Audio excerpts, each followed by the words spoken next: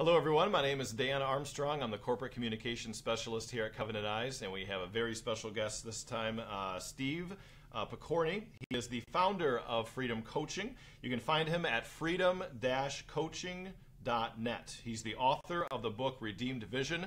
Freedom Coaching is a one-on-one mentoring system aimed at healing those with an attraction to pornography, reclaim a healthy vision of the body and sexuality. Steve, thank you so much for joining us today. Thanks so much, Dan. It's an honor to be here. And talk about this question that we have posed today. It's very interesting because I think some people don't see the connection here. It's a long question, but I know you'll be able to explain this for us well. You've said that pornography is a drug, intimacy, and vision problem. Could you explain what you mean by that? Sure. So in my work, Redeem Vision, Setting the Blind Free from the Pornified Culture, the way in which to diagnose this issue, because as you know very well, and the viewers know, the issue of pornography is huge and affecting all aspects of life, from men, women, those in the industry, those who are viewers, children, teenagers, everyone. And because it seems to be so overwhelming, how do we, getting our kind of mind around how we can begin to address this is really important. So and through the work that I do with Freedom Coaching, kind of developed this and kind of saw this, that it's a kind of a three-headed hydra, shall we say. But unlike regular hydras, I think if we do address them, we can actually kill the beast in a certain sense, or transform it in a certain sense. So first would be that drug problem. And we have a lot of information now that's coming out that this, the issue of pornography and where it's been labeled and painted for so long has been a religious issue. But now we're seeing it as really a mental health and public health crisis that's coming out. A lot of, like the state of Utah, other states are coming out, and I think the state of Florida just recently came out proclaiming this being a public health crisis. And we also see in organizations like Fight the New Drug going into the drug aspects. So what do we mean by that? And I think first and foremost, I like to address the issue from the notion that we are not, it's not an addiction issue. I think we use that label, and that the term addiction has that notion that once hooked, always hooked. We want to come from the perspective of a compulsion, that there is a problem here, it is serious, and it's a chemical compulsion, meaning the chemicals in the brain that are stirred up in, say, a healthy marriage and healthy intimacy, such as dopamine, norepinephrine, estrogen, testosterone, those different chemicals are stirred up in the brain in healthy marriage, and those same chemicals are stirred up when we view pornography. But what ends up happening is what should be bringing us joy and completion and peace and union with another person. Instead, we end up very fragmented. We end up very much involved in this great guilt and shame that comes in, and we aren't sure what to do with that. And the good news is just knowing about these chemicals can put a light bulb in people's heads and in their hearts to realize, okay, maybe this is a serious issue. Maybe this is something I need to deal with, something I need to go about and get help for. So that would be the first thing. We've got to go and recognize that. Second aspect would be an intimacy issue. And what do we mean by this? A phrase that's been said by a couple speakers, intimacy, defining it into me see. To see me for me and to love me for me, and then obviously reciprocating that to other people. So in those who are seeking out pornography, and there is a genuine need that they're wanting to have filled there, right? There's a desire for communion with others. There's a desire for not just pleasure, but a great need for that love that they're yearning for, so much so that they are seeking it in an improper way. So we're trading true forms of intimacy with false forms. And why is this happening? Well, as many of those who are watching this can attest, have experienced a breakdown in the family. A breakdown from the way in which they were raised, from their father and mother, either which they were treated being raised, or maybe there was absence. Maybe there was something, their parents just weren't there. They didn't provide for them, whether physically and or emotionally. And so this great need for connection, this great need to become a part of something, like when we're talking, especially when I speak to youth very frequently, the great need right now that we're seeing is this lack, this desire to be liked, this desire to belong, and finding they can't. And so when those desires that are natural good desires become what we can say eroticized, we go seeking out that desire for genuine relationship in an improper way. Because pornography itself will never satisfy. As has been said, the problem with pornography is not that it shows too much, that it shows too little. We can never really get what we're really looking for. So we've got to recognize that we've got an issue of how can I go attain genuine intimacy in a way that will actually fulfill me? Because I like to use the analogy that the issue of pornography is like a septic tank, that we are trying to attain a genuine desire for to quench this thirst for love in a way that will never quench it, right? Pornography can never do that. And many times we get caught in this pattern of using, that we think, okay, this time I'll be satisfied. Okay, no, this time. Then we feel like guilt and shame this time. Instead, we find ourselves trapped, and then we don't know how to actually go about and have that satisfied. But the good news is that really we were created to have the desire for love, for intimacy, for genuine friendship, actually to be satisfied. So that would be the second issue in a obviously broad scope.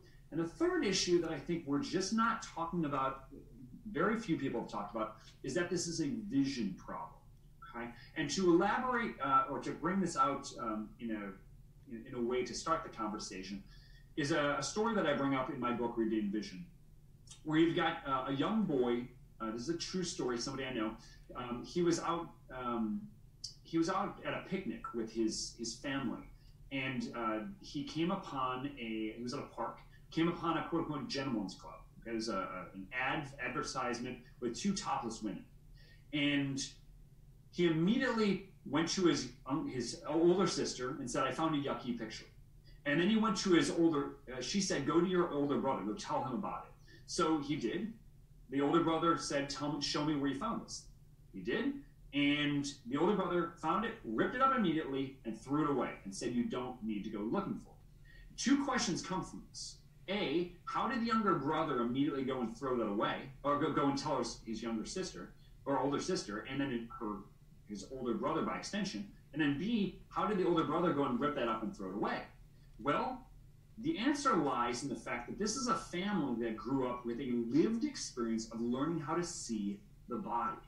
Because in the church, the wider church, we've got this notion that because so many of us have, shall we say, tasted the forbidden fruit of lust, we have associated that lust with the body, that the body is the problem, that just looking at the body is inevitably going to lead us to lust. And this is where a lot of people feel that the best they can hope for when they get trapped in this vicious cycle of compulsion is coping mechanisms, right? I thank God for the work you guys are doing at Covenant Eyes. It's really important. Accountability. Nobody's going to break free from this for a vast majority of people on their own. We certainly are not going to break free from this on our own willpower. So accountability is certainly a part of this. But if we're at the point of saying, I can only use a computer when I've got accountability software in a public place, then I think we've got to have a deeper discussion on what is genuine freedom. Because freedom is not in mere external keeping hindrances, but it should be from interior, that I desire to choose, desire to pursue what is true, good, and beautiful. And this freedom is going to start with our vision. So go back to that young boy in this whole thing, because our experience, for those who have had an experience with pornography, and I was there, like the movie 12 Years a Slave, I was 12 years a slave with pornography, and thinking, I will never be free from this, I can never be done with this. Well, God had other plans, and from this perspective, it is, when for those of us who have started with pornography use, we experience, we see that image, obviously a lot of this has gone digital because of the internet, but older days it was magazines and things like that. If we found one of those images, what would we want to do? We want to hide it. So like we might set up on our browser, we might set up a secret file of images, and it looks like it's crocheting. Nobody's going to want to go into crocheting, right? What guys go crocheting, but for whatever, for this example. And for here, we want to hide this. Why? Because we're viewing it like buried treasure. And here's where the flip has to come in. The problem is not the body. The problem is not sexuality. The problem is not attraction. The problem is not nakedness. The problem is lust. And here's the deal. God created us with eyes to see. Yes, men are visual, but women are visual also. And we've been given eyes to actually see the body for who and what the body is. And here's the takeaway, Dan, that when we can actually learn how to see the body, guess what happens? The attraction to lust ceases. You're actually able to transform the desire, not to the place where we don't have any sexual desire at all. No, but it becomes properly integrated into us. Because our world says we've got two options when we're dealing with, dealing with lust. Either you go, you stuff it, or you can only stuff it long enough, because this is literally the power that brings forth life. It leads to explosion. And for those who have experienced a breakdown in that desire, know that what's on the other side of that indulgence is guilt and shame. This self-hatred goes so deep. We feel as though I'm trapped, I'll never be free, my life is not worth living here. And this is where the great despair comes in. But I tell those to fear not, because the third option here is real, and it's called integration, where we integrate those desires in a way through our vision so that we can see a person for who it is. Because here's another takeaway from this. If we've been programmed, and this is literally with the chemical compulsion, what pornography is doing, is programming us, if we're talking about visual pornography, because it can be auditorial or written in fact, but if it's programming us to see a person in a certain way, well, let's flip it around. What if we've been programmed, to think that it's a certain body type, right? Well, what about those in real life that don't have those body types? Especially, a lot of those on this webinar today are Christians, right? Well, we're not called to disregard anyone. And this is what we would say is the root of the opposite of love, is really apathy, of using another person and then disregarding them. So even if a person looks like somebody who's not a model, could never be on the cover of Sports Illustrated or Maxim or whatever, how are we seeing that person? So it's got, and then flip it around, what about those that we have been programmed and attracted to? Can we actually look them in the eye and see them as persons, not a collection of body parts? And this is the bold proposal that I'm saying here, that if we do not deal with the vision part of this, then there cannot be genuine internal freedom. Wow, that's compelling. That was very well done and very, very clear. I find that interesting, that the middle component, intimacy, is interesting because many people would think those who are trying to get away from people, are trying to get back to their phone by themselves, trying to get back to their computer by themselves, trying to get somewhere where, I don't want to see any human beings and I want to experience pornography all alone, all by myself. They're still seeking. It's not that they're trying to fill that intimacy void with something else, and rather than human beings, it's something else, but they still have that need for intimacy. I found that really interesting, that you explained it that way, where we were made to be with other people. We were not ever meant to be alone or left alone, but yet we'll try to seek intimacy with something else and fill it with something else. I mean, even building upon that, Dan, ask that question, right? When do most people watch pornography? When they're alone. Well, think about what are they watching? They're watching, something that usually it's actors acting out the sexual act. Okay, and I would even argue it's not the sexual act at all. Lust is so far from the sexual act that you can possibly imagine. Actually, ask anybody who is striving to live a healthy marriage, right? It's far and few between. I mean, I think there's a speaker who speaks on chastity, Jason Everett. Some of those who are watching this are familiar with it. He says, he used the example, tonight, 10 o'clock, go over to your neighbor's house and look over, right? Hey, what are you doing in there, right? We'd be like, okay, you're creeping me out. I'm calling the cops. Sure. And so many of us are doing this in our private viewing times. Why? Well, because we're trying to meet, again, that genuine desire. So I want to just encourage those who are dealing with this struggle, don't be afraid of that desire, but don't stop at the surface, because we think, okay, I feel this. This must be my fulfillment. No, when we hit that fear level, don't stop. Go to where it actually can be fulfilled. And it really can. And we gotta, though, learn how to see. That's amazing, because we can have a whole conversation on what pornography is doing to people, what is going on when people are experiencing pornography, how to protect yourself from pornography, how to recover from this, but yet all of that discussion has very little to do with pornography. That's such an interesting thing, that all of these things that pornography creates can be solved without even looking at pornography as the thing that we need to either get rid of. But there's so many other things going on internally that I think people are flabbergasted to think, wow, you know what? As a parent, a good parenting will keep my child from having issues. A good marriage, a good accountability network will keep me from pornography. And I don't have to talk much about the pornography itself, because that's just what we're using to salve ourselves, or to fill in, or to artificially try to satisfy us when we realize it's not satisfying us.